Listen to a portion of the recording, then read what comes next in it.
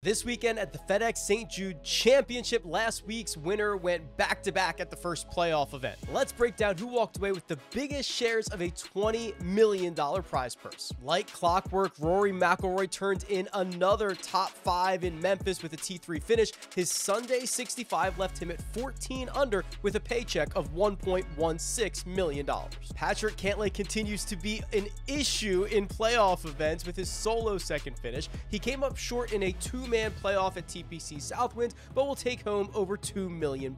And Lucas Glover, for the second week in a row, takes home the victory at the FedEx St. Jude Championship and pockets $3.6 million.